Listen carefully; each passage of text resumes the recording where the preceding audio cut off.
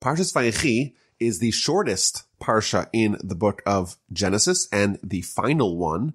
It clocks in at 85 verses, the only one that has fewer than 100 verses in the whole book of Genesis. And in this parsha, we're going to close the storyline of the Jewish people as a family, or even as a tribe, by the time we arrive at the book of Exodus. Next week, the Jewish nation has burgeoned already in the land of Egypt. And if you look at this parsha in the Torah scroll, you'll notice an unusual characteristic. Usually, between each parsha, there is a break equivalent of 9 letters. You'll have a break in the actual Torah scroll where there's no letters written for the space of 9 letters. Whereas between last week's parsha, Parshas Vayechi, and this week's parsha, Parshas Vayechi, there is no break and there's no separation between the two. And the first Rashi in the parsha tries to answer that question. Why is this parsha closed up? There's no break between last week and this week's parsha. And he tells us 2 answers. Because in this week's parsha, Jacob's going to die. And when Jacob dies, the heart and the eyes of Israel are going to be closed up because of the pain and the suffering of the enslavement. Because when Jacob died, the enslavement began. And therefore, the parsha is kind of highlighting this degradation, the fact that the Jewish people's hearts were closed up, and the parsha mirrors that, and it too closes up, which is an interesting idea that the Torah is going to mirror the state of the Jewish people. If the Jewish people are going to be closed up, their hearts, their eyes are shuttered because of the pain that they're experiencing, the Torah will mirror that and reflect that it too will be closed up and won't have that break. But it's interesting. Rashi tells us here that when Jacob died, the enslavement began. In the book of Exodus, we find that that's actually not the case. We find that the Torah tells us in the book of Exodus the death of Levi, which is Jacob's son. And Rashi explains over there that the reason why it tells us when Levi died specifically, it doesn't tell us when the rest of the brothers died, with the exception of Joseph. It's because Levi was the one who lived the longest amongst his brothers. And when he died, that's when the enslavement began. The Egyptians waited until all the sons of Jacob were deceased before they actually started enslaving the Jewish people. So here Rashi says that it's the death of Jacob that kickstarts the enslavement. And in the book of Exodus, Rashi tells us something different, that it is the death of Levi, the son of Jacob, that kickstarts the enslavement. Which one is it? And the answer is that the enslavement was multifaceted. Of course, there was the actual physical enslavement. The Jewish people were forced to work. They were enslaved. But there was also a spiritual subjugation. There was also the effects of being acculturated, of being submitted to the way of life in Egypt, that the Jewish people were, so to speak, enslaved by Egyptian culture. They were influenced by the ways of the people around us, and that too constitutes an enslavement. When Jacob was around, the Jewish people or the Jewish family had nothing to worry about. He was such a beacon, such a leader, such an inspiration, they were not affected by the surroundings around them. However, once Jacob passed away, the spiritual enslavement began, and indeed it was only when Levi passed away that the physical enslavement, the second part of the enslavement, began as well. And it's interesting, if the enslavement is multifaceted, there's a physical and a spiritual enslavement, we will find in the book of Exodus that when the Exodus happens, when the redemption happens, it too happens on 2 levels. There is the physical redemption and there is the spiritual redemption. Perhaps a second way to understand this idea of the spaces between each parsha and not having that spaces here in this parsha because of the death of Jacob is that when you finish a parsha, you have time to reflect, time to ponder, time to internalize. But now, as the Jewish people are heading into exile, they're heading into enslavement, there really is nothing to reflect upon. There's nothing to ponder. You cannot internalize it. Sometimes there's nothing but faith. There may seem like there's no path forward, there's no way out of the maze, and there's nothing that you could do to figure it out, and there's no point necessarily on pondering and reflecting upon it. You have to just absorb it.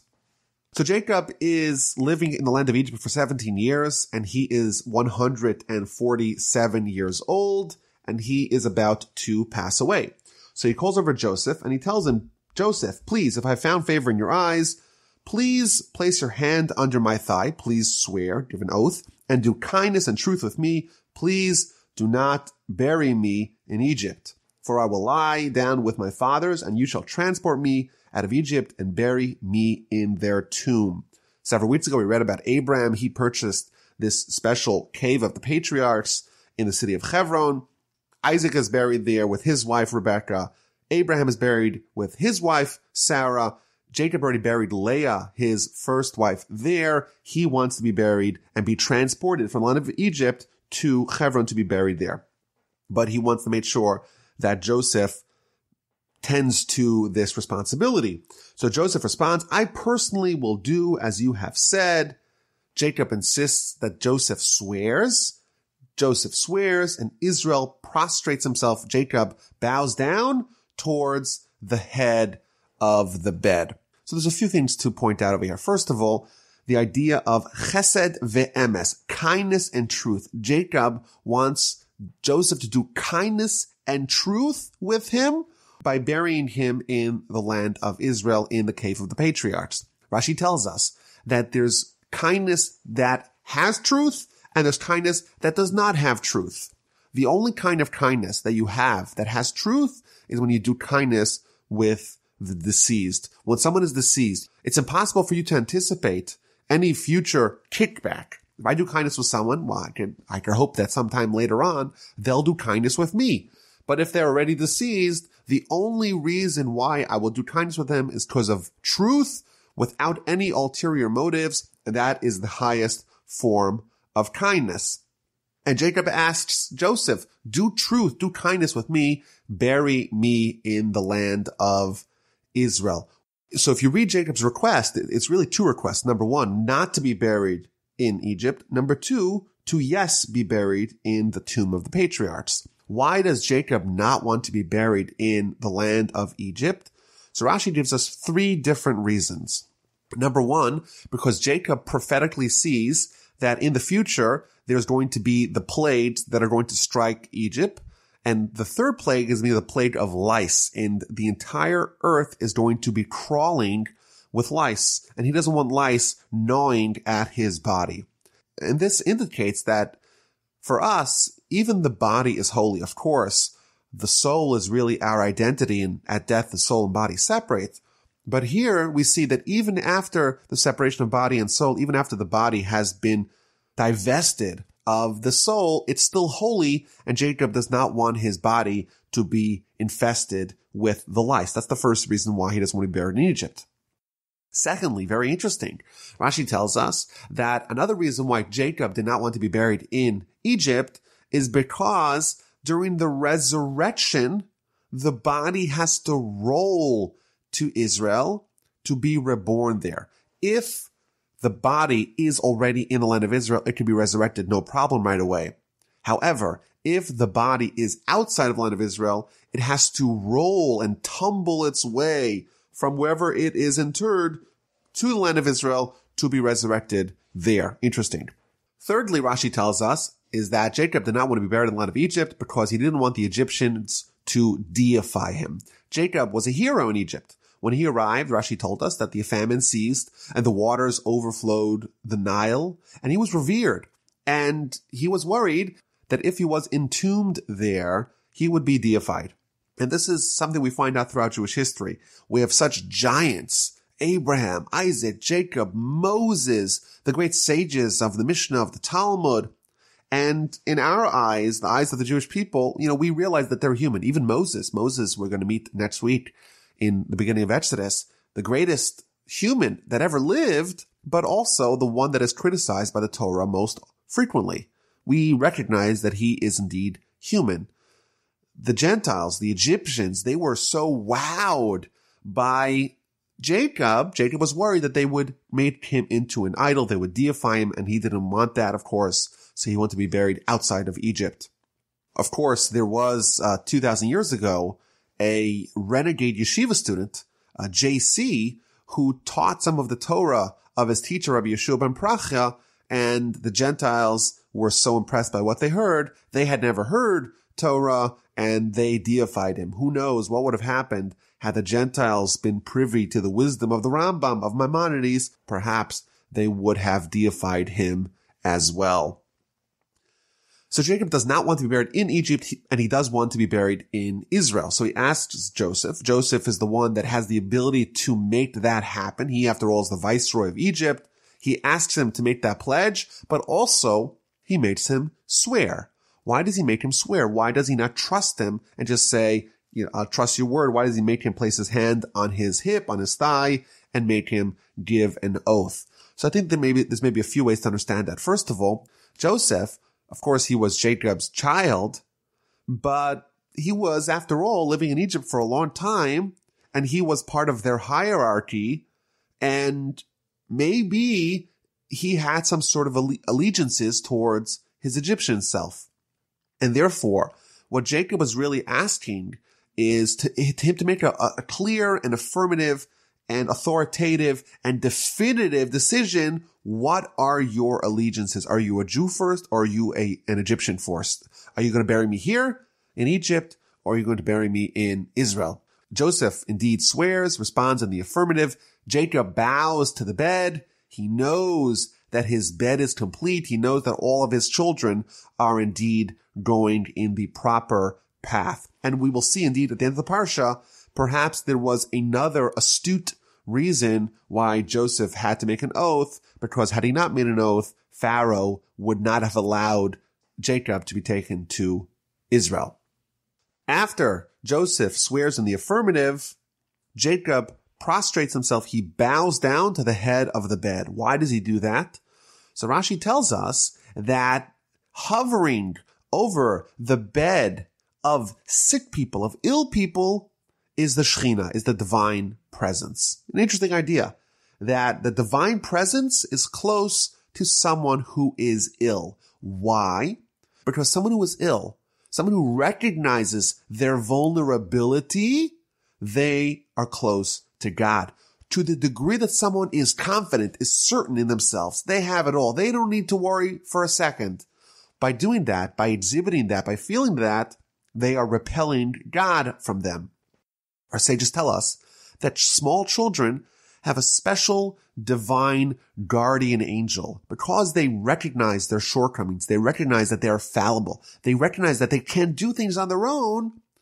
That recognition of vulnerability brings God close to them and therefore affords them a special guardianship by God. Whereas someone who says, I got it all, I got it covered. Oh, you got it covered? God says, okay, you got it covered. You could take care of it. You don't need my help. And indeed, you're on your own. Chapter 48 begins, and Jacob is ill, and Joseph is given a message that your father is ill. So he takes his two sons, Manasseh and Ephraim, with him to go to Jacob to get a blessing from him before he passes away. And Jacob invokes to Joseph the blessing that he received from God. God told him, I will make you numerous and fruitful. I will make you a congregation of nations. Rashi explains that what Joseph is being told here is that God promised that he's going to have more tribes descending from him. Even after Benjamin was born, there's going to be 2 more tribes. And therefore, before Jacob is about to pass away, he is going to nominate Ephraim and Manasseh to be 2 more tribes of the Jewish people. And now your 2 sons who were born to you in the land of Egypt before my coming to you in Egypt shall be mine. Ephraim and Manasseh shall be like Reuben and Shimon, like my 2 sons, Reuben and Shimon. Your 2 sons will be the same. They too will have that same stature as heads of tribes. But all your subsequent children that are born afterwards, after I arrive to the land of Egypt, they shall be part of either the tribe of Ephraim or the tribe of Manasseh.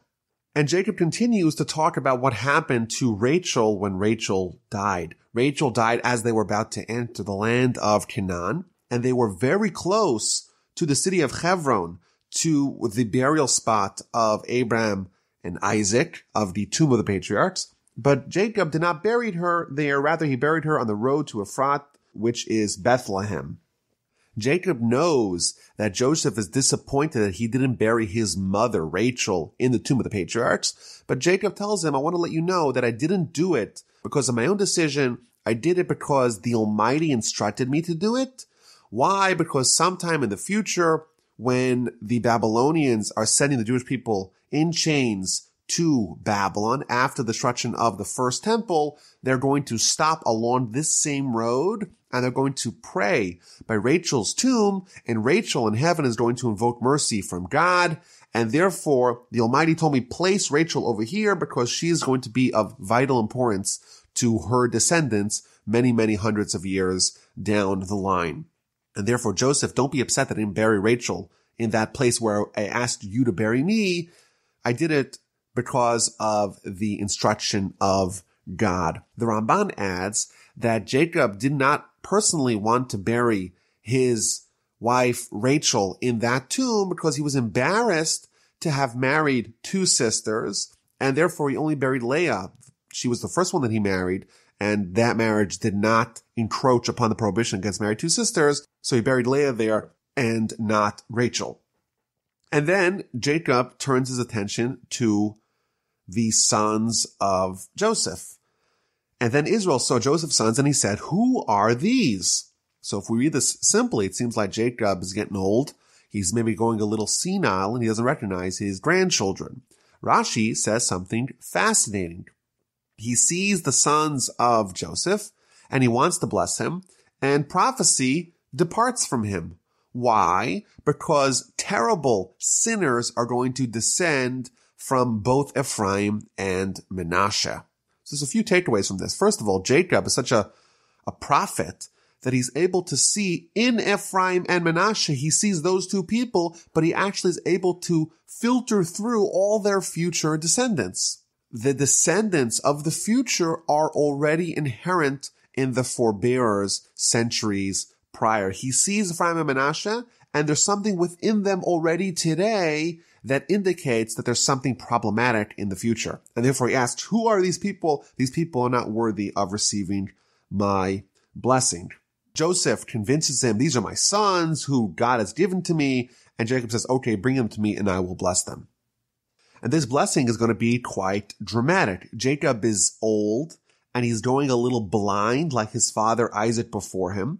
And Joseph brings the two children close to him. He kisses them. He hugs them. He's so excited that I was hoping maybe to see you. And now I get to see not only you, I get to see your children as well. And then something very dramatic and unusual happens.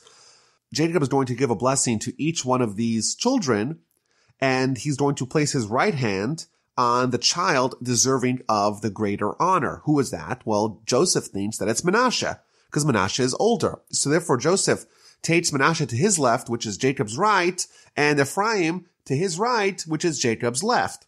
And Jacob maneuvers his hands, he swats them, he crosses them over, and places his right hand on Ephraim and his left hand on Manasseh. And the commentaries tell us something very interesting here. Jacob was old and was blind, and there were two children brought before him, and what he wanted to do was not the same as what the person who brought those two children wanted to do. Does that sound somewhat familiar? The Baal HaTurim says yes. When Isaac was old, when Isaac was blind, Jacob coordinated the switcheroo where he took the two sons, meaning him and his brother Esau, and he switched the two. And similarly, almost tit for tat, when Jacob is old and Jacob's blind, someone else is going to take two sons and swap them. Jacob begins his blessing by blessing Joseph, and he tells him, O God, before whom my forefathers Abraham and Isaac walked, from my inception until this day, may the angel who redeems me from all evil bless the lads, and may my name be declared upon them, and the names of my forefathers Abraham and Isaac, and may they proliferate abundantly like fish within the land. So Jacob begins his blessing, and it's a blessing to Joseph that his children flourish, may they proliferate abundantly like the fish within the land. But meanwhile, Joseph is perturbed because he sees his father switching his hands, and he tries to fix the problem. And Joseph says to his father, not so, father, for this is the firstborn. Place your right hand on his head. But his father refused, saying, I know, my son, I know. He too will become a people, and he too will become great. Yet his younger brother shall become greater than he, and his offspring's name will fill the nations. Continuing the theme that we've seen time and time again throughout Genesis, it's the younger brother who will triumph over the older brother. Ephraim is going to be greater than Manasseh, and therefore it is worthy for him to receive the greater blessing. Why is Ephraim going to be greater than Manasseh? Says Rashi, because Joshua, the disciple of Moses, is going to be a direct descendant of Ephraim. He is going to conquer the land of Israel for the Jewish people, teach them Torah, and therefore Ephraim and the whole tribe of Ephraim is greater than the tribe of Manasseh. He too, Manasseh, will have great descendants, but nothing that will equal to Joshua, and therefore Ephraim is worthy of the greater blessing. And then in verse 20, Jacob blesses Ephraim and Manasseh themselves. And he says, by you shall Israel bless, saying, may God make you like Ephraim and Manasseh. Yisimcha lekim to Ephraim and Manasseh, and he placed Ephraim before Manasseh. The blessing that Jacob gave to Ephraim and Manasseh is that they will be the model. They will be the template through which all fathers, all parents bless their children. When we today, in 2018, 2019, we bless our children, we say, may God make you like Ephraim and Manasseh. In fact, many families, our family, for example, we have a tradition to bless our children every Friday night. What blessing do we give to our boys? Yesimcha Elokim to Ephraim and Manasseh. May God make you like Ephraim and Manasseh. Why are these two boys the model that we tell our children, we hope, we pray that our children will become? So the commentaries tell us that these two children really are two sons that survived and thrived in the exile. There were many existential threats facing these children. Ephraim and Manasseh, they grew up in Egypt, submerged in Egyptian culture, yet they maintained their convictions, their commitments to Torah, to its ideals. They were able to withstand the onslaught around them, and therefore we too hope that our children, even though they grow up in maybe a morally bankrupt society, they too can flourish.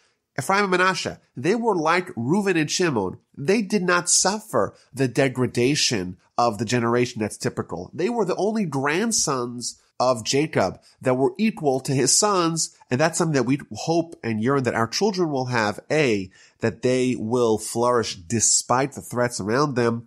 B, that they will not suffer the ill effects of the changeover in the generation. They will be able to maintain the stature of their parents.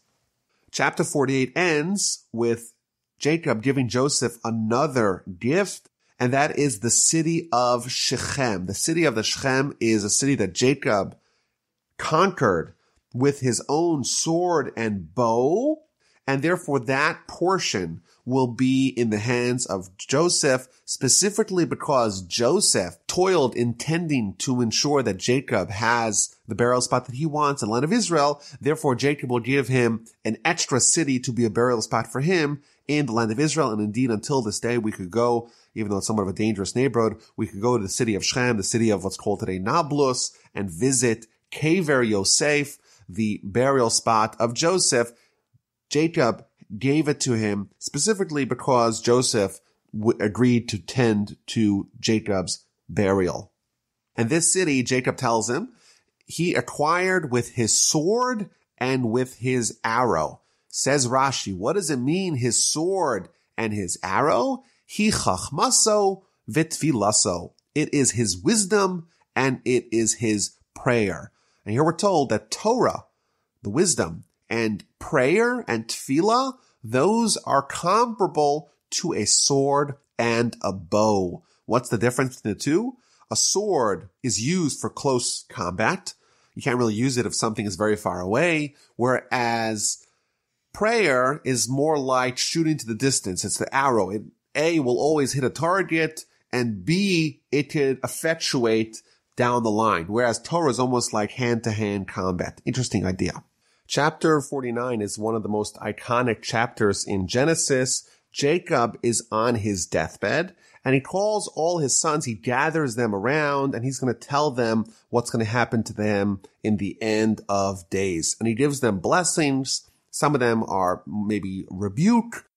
In fact, we find out at the end of the Torah, Moses does the same on his deathbed. He too gives rebuke to the Jewish people. He doesn't do it earlier. He waits till the last of his days. And similarly here, Jacob only rebukes and or blesses his sons when he's about to die. And it's one of the most poetic and layered portions in the Torah. Each verse has multiple, often quite disparate meanings. There's very long commentaries in Rashi, and of course we won't be able to go through everything, but we'll try to cover a lot. The first Rashi begins is that Jacob wants to tell them what's going to happen to them in the end of days. He was desirous to reveal the end, but the prophecy departed from him, and he started saying different things. That's what Rashi says. This is somewhat unusual. Jacob, it seems like from Rashi, was planning on giving an entirely different speech, but magically he had a second speech chambered, ready to go when his notes were taken away. It seems very, very strange. What does this mean that Jacob was planning to give one speech and he started saying something entirely different? And as we find out, it's a very poetic speech. He just had that planned and that wasn't part of his original speech. So the theory here is that even when Jacob was giving a rebuke, it really was a blessing. What he was revealing to his children, as we will go through one by one, he was revealing their root, unchangeable character. What was the nature of each one of his sons? And this is quite valuable. It's a blessing. If someone knows their character, they know the tools and the drawbacks that they have, and they're able to navigate life more successfully. If you know what strengths you have and you know what weaknesses you have, you can set up yourself for success based upon that important information. And therefore, even the sons that he rebukes, we find it is a great blessing because he is giving them tremendous information that they could use towards directing their life in the right path. So maybe what actually Jacob wanted to do and what Jacob did, those two things are not so distant. He wanted to reveal the end. He wanted to reveal the destination. He wanted to reveal the destiny of each one of his children. And he wasn't able to do that. The prophecy departed from him. But instead, he revealed the tools that they're going to use to get there. Meaning that was all part of his speech. His speech was where you're going and how you're going to get there.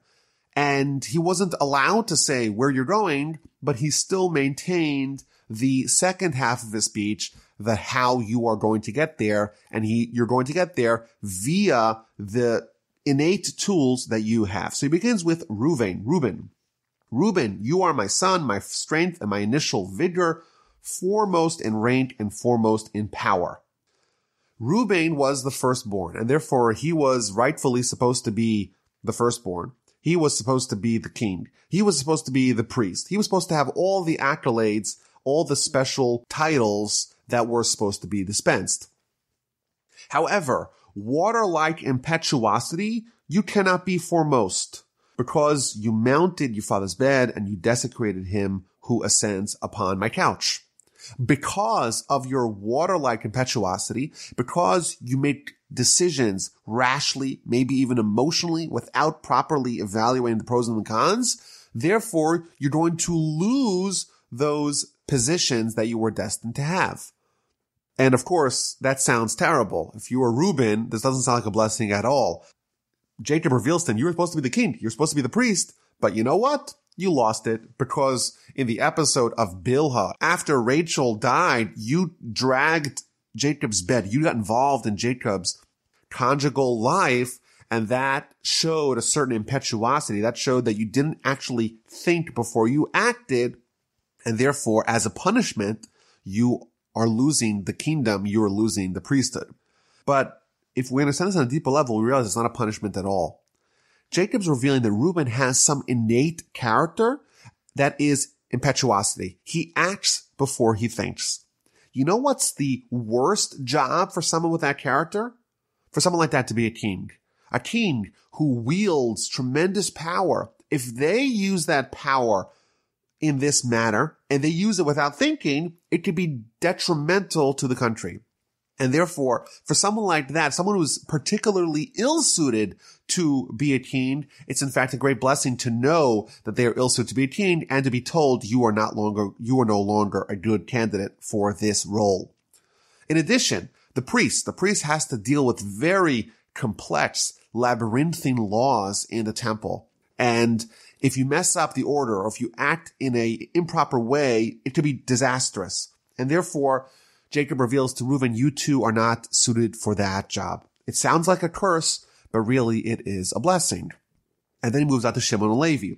Shimon and Levi are comrades. Their weaponry is stolen craft. And he's invoking what happened with the city of Shechem when they slaughtered an entire city. The craft that you used was stolen. You stole it from Esau. It's not me acting. It is your uncle. You stole his method of behavior, that of total violence. In their conspiracy, may my soul not enter. With their congregation, do not join my honor. For in their rage, they murder people, and at their whim, they hamstrung an ox. In the future, there's going to be very upsetting incidents with the tribe of Shimon and the tribe of Levi. Levi is going to spawn Korach, who's going to mount a rebellion against Moses. The head of the tribe of Shimon is Zimri, who's going to very publicly act in a very immoral way.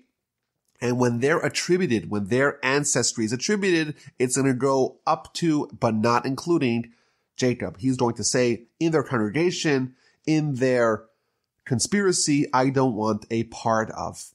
They're not acting like me, like my children. They're acting like Esau, and therefore it does not associate back to me. Accursed is their rage, for it is intense, and their wrath, for it is harsh. Jacob is cursing not them, only their anger. I will separate them from within Jacob, and I will disperse them in Israel. And this too can be construed as a blessing. Shimon and Levi, they're comrades. A few weeks ago, we had Joseph separating Shimon from Levi because they're a very dangerous duo. These people, they are inspired by brotherhood, maybe even by nationalism. When they're together, they get riled up and they could turn into a mob, and a very dangerous and violent mob. And that is a character that they have built in. It's natural. And therefore, Jacob is telling them that they're acting improperly. And he's highlighting their characteristic that is flawed. And he's also telling them the solution. I will separate them within Jacob and I will disperse them within Israel. The tribe of Shimon, they're going to be traveling peddlers. They're going to be scribes. They're going to be teachers of school children, but they're going to be scattered throughout the land. And because they're scattered throughout the land, they're not going to be able to bond together to have this toxic mix and to explode in anger. Similarly, the tribe of Levi, they're going to be the priests, and they're going to be scattered, dispersed throughout the land. They're not going to have one tribal ancestral homeland. They're going to be everywhere, and therefore they won't have this unity that could lead to a tinderbox of violence. And now Judah, the fourth brother, he hears this rebuke that's being dispensed to Reuben, Shimon, and Levi, and he starts to recoil. He says, well, what's going to be is now Jacob going to rebuke me for what happened with me and Tamar? And Jacob tells him, no, Judah, your brother shall acknowledge your hand will be at your enemy's nape. Your father's sons will prostrate themselves before you. You displayed the characteristics of leadership, of kingdom, by saving your brother. Joseph, you were the one to say we shouldn't kill him. You admitted that you were wrong in the episode of Tamar, and therefore you are going to be the king. You displayed gallantry, and therefore you will merit David and Solomon. The lions of Israel will be your descendants. A lion cub is Judah. From the prey, my son, you elevated yourself. He crouched, lies down like a lion, and like an awesome lion. Who dares rouse him? All kings of Israel, all exilarchs of Babylon from David's time onward are going to be from Judah until the arrival of Messiah. The scepter shall not depart from Judah, nor the scholar from among his descendants until Shiloh's arrival. Shiloh's reference to Messiah, and his will be an assemblage of nation. His land will be drenched in wine. There will be plentiful pastures for animals, producing lots of milk, red-eyed from wine, and white-toothed from milk. Says the Talmud in the book of Ksubas, page 111a, Rabbi Yochanan says it is better to whiten your teeth to your fellow, to smile at your fellow, than to give him milk to drink. Even though when you give something tangible like milk, it's very appreciated, but when you show them the white of your teeth, it is even more appreciated. And it derives it from this verse that the whiteness of teeth is better than milk. The next two sons of Jacob are Zevulun and Yisachar, Zebulun and Issachar. These are going to be a tag team. They're going to have an agreement. Zevulun shall settle by the seashore. He's going to be a businessman. He's going to live at the seashore in the marketplace.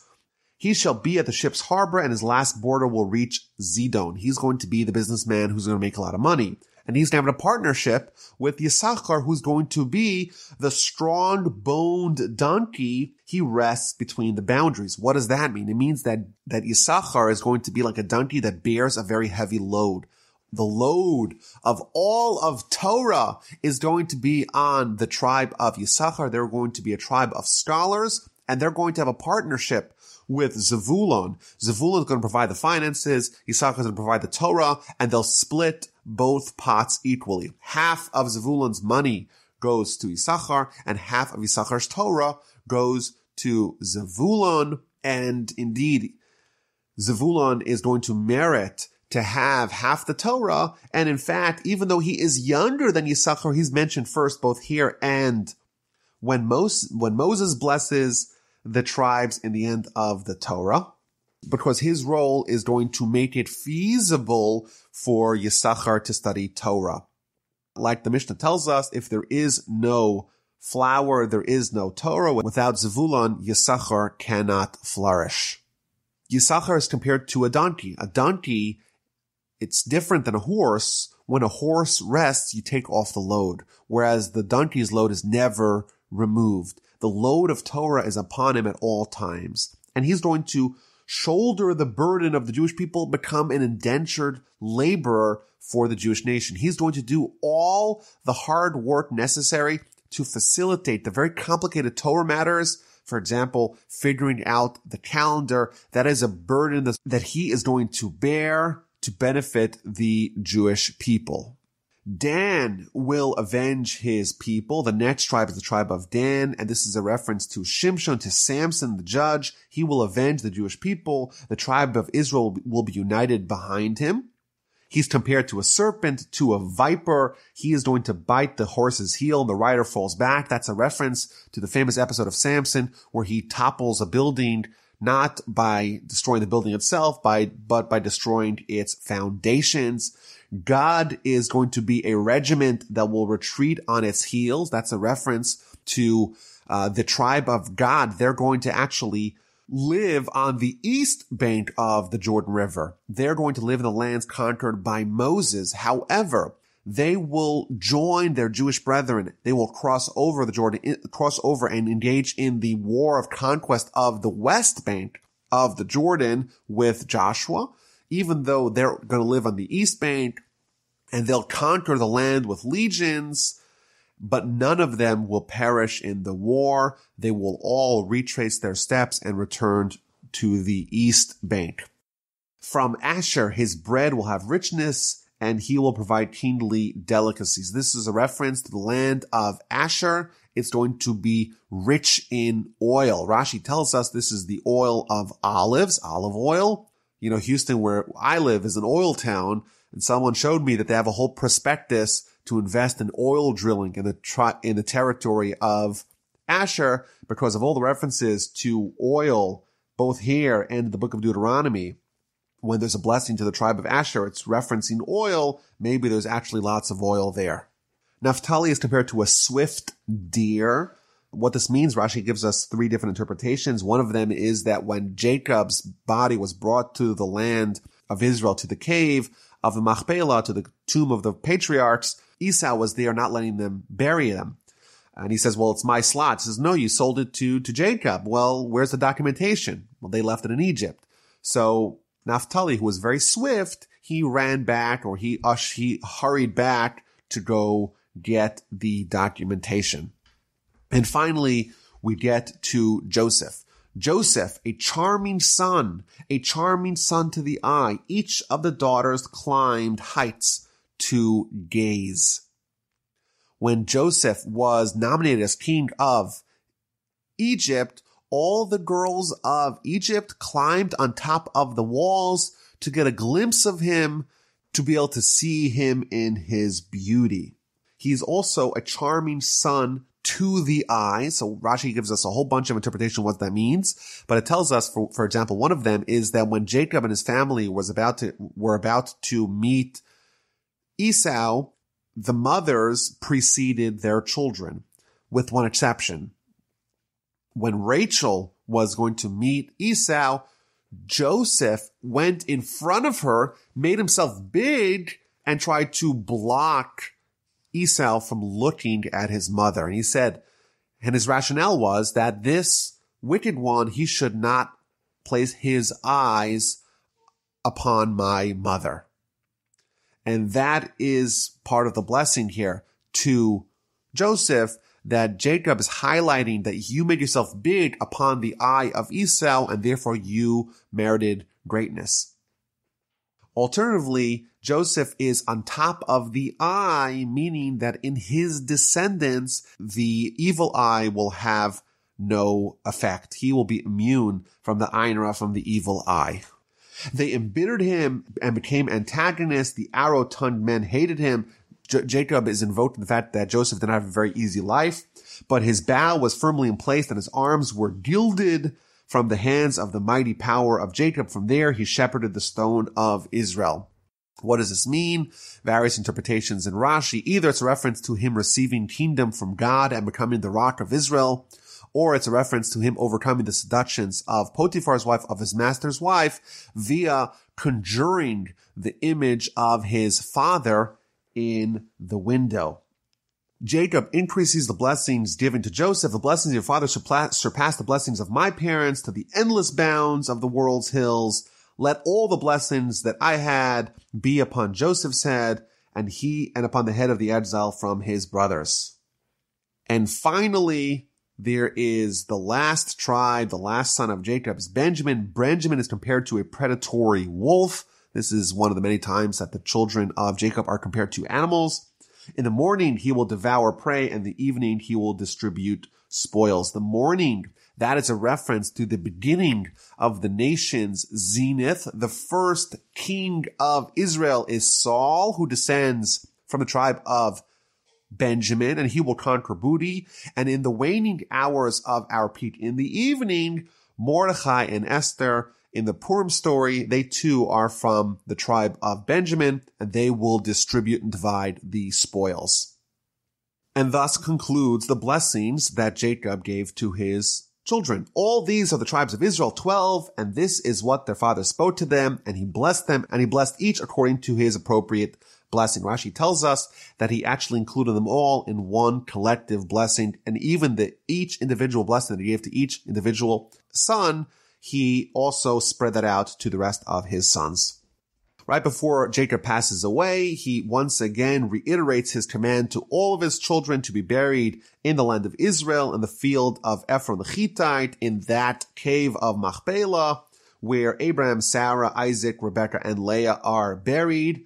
Jacob finished instructing his children. He drew his feet onto his bed. He expired and was gathered to his people. Rashi quotes the Talmud that Jacob, in fact, didn't die. What that means is that he didn't suffer the same effects of death. It was a seamless transition from life to death. His soul and his body were separated the same way someone takes off a pair of pants. Chapter 50 is the final chapter in the book of Genesis. Jacob has passed away. Jacob is embalmed for 40 days. He is mourned for 70 days. All of Egypt mourns him. Like we said, he's a great hero.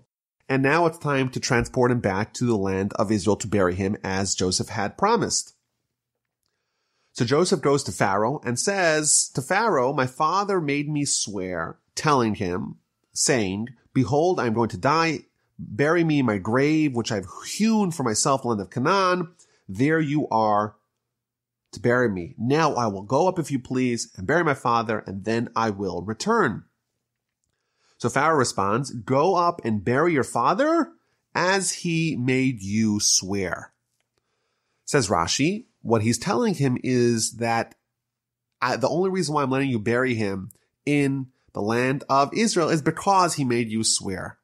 But if he did not make you swear, then I would not allow you to do it. And what was Pharaoh's calculus? Why did Pharaoh allow Joseph to bury his father in the land of Israel? Because he made him swear. Why does that matter? Rashi tells us that there was another agreement that Joseph had with Pharaoh. In the land of Egypt, in order for someone to be Pharaoh, they have to know all the languages. And when Joseph met Pharaoh and they started investigating which languages does Joseph know, which languages does Pharaoh know, it turns out that Joseph spoke Hebrew, but Pharaoh did not. And therefore, by Egyptian law, Pharaoh was disqualified from being Pharaoh. But Joseph said, you know what, don't worry about it. I won't reveal it. No one will know. This will be our little secret. And in fact, Joseph swore to that effect. He swore that he's not going to reveal the secret. And therefore, Rashi tells us that the reason why Pharaoh allowed Joseph to bury Jacob in the land of Israel because of an oath was because he was worried that if he forces him to transgress on that oath that Joseph gave to Jacob, maybe he will come to transgress the oath that he gave to Pharaoh. And this does not necessarily mean that this will be immediate, that immediately after Joseph is forced to transgress one oath, he'll right away go announce to the tabloids that Pharaoh doesn't speak Hebrew. No, the meaning is that Joseph was someone who was a man of truth, and therefore he was not accustomed to lying. He would always say what's true, and he would keep his word. But Pharaoh recognized that if you forced him to transgress one oath, that could lead to a slippery slope. He'll become calloused and desensitized to oaths, and therefore there may come a time in the future where Joseph will reveal the secret, transgress the second oath, that'll only happen because he was already accustomed to transgressing oaths. So Joseph went up to bury his father, and with him went up all of Pharaoh's servants. There's a very lengthy description of Jacob's funeral procession. All of Jacob's servants, the elders of his household, all the elders of the land of Egypt, and all of Joseph's household, his brothers and his father's household, everyone. Only the young children and the flocks and the cattle did they leave in Goshen. And they traveled with chariots and with horsemen. The camp was very large.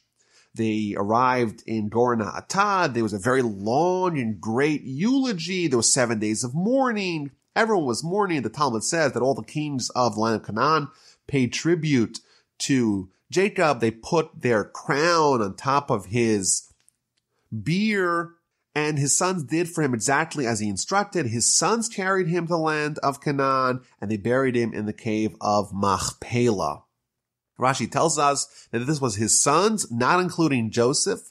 Joseph was a king, not including Levi, because Levi is in the future going to carry the Ark of the Covenant, and not including grandchildren, because the grandchildren were born from Canaanite women, and therefore Jacob did not want them holding his bier. The Talmud tells us that when they arrived in the cave by Machpelah, Esau was there. Like we said earlier, he demanded evidence that this indeed belonged to Jacob, and Naphtali ran down to Egypt to try to retrieve the evidence. But Hushim was the only son of Dan, and he was deaf. And he wasn't following exactly what was happening, but he realized that something odd was happening. They weren't burying Jacob right away. So he asked someone, what's going on? They pointed, see that man stopping Jacob from being buried. And he got enraged. He says, this person is going to stop Jacob from being buried. He grabbed a stick. He hit him really hard in his head. He decapitated Esau. Esau's head rolled into the cave, and they buried Jacob. It's been pointed out, and we've mentioned this in the past, that Esau, in his head, he was like the rest of the forefathers. Intellectually, he was equal to Abraham, Isaac, and Jacob. The problem was that it didn't filter down to his body, and therefore it's poetic justice that his head and his head alone is buried in the tomb of the patriarchs. His body is buried elsewhere. So everyone heads back to Egypt, and Joseph's brothers realize that they may have a problem. maybe now Joseph will actually unleash his revenge against them now that Jacob has deceased. So they make up a story and they tell Joseph, your father gave orders before his death, saying, thus shall you say to Joseph, please kindly forgive the spiteful deed of your brothers and the sin that they have done for you. And they say, listen, forgive us what we've done. We'll be your slaves. But Joseph said to them, fear not, for am I instead of God? Although you intended me harm, God intended it for good. In order to accomplish, it is as clear as this day, that the vast people be kept alive. Joseph tells him, am I instead of God? If I wanted to harm you, could I even do it? After all, there was 10 of you. All 10 of you tried to harm me, but because God had different plans, I wasn't harmed. And in fact, it ended up very well. If I'm only one person, I want to harm you and God doesn't want to harm you, I can't possibly do it. And Joseph continues to comfort them, to speak to their hearts, to provide them reassurance. So now fear not, I will sustain you and your young ones. Thus he comforted them and he spoke to their heart. And the Parsha and the book ends. Joseph dwells in the land of Egypt, him and his father's household. He lived to 110 years old. He was able to see his great-grandchildren flourish. And Joseph, in the third to last verse of the book, tells his brothers, I'm about to die, and God will surely remember you and bring you up out of this land to the land that he swore to Abraham, to Isaac, and Jacob. And just like I took Jacob out of here, remember and take my bones out of there. Joseph died at the age of 110. They embalmed him, and he was placed in a coffin in Egypt. Joseph tells his brothers and tells the Jewish people a secret code, Pakod Yifkod Elokim Eschem, God will remember you. These words are a secret code that's going to be uttered by Moses when he's going to lead the Jews out of the land of Egypt. He's going to say these magic words, Pakod Yifkod, God will remember us. Chazak, Chazak, V'nis Chazek. We have concluded the book of Genesis. It began with Adam. It ends with the death of Jacob's children. The Jewish people are now a veritable nation. And in the very first chapter of the book of Exodus, as we will read next week, things are going to head south very precipitously in the land of Egypt.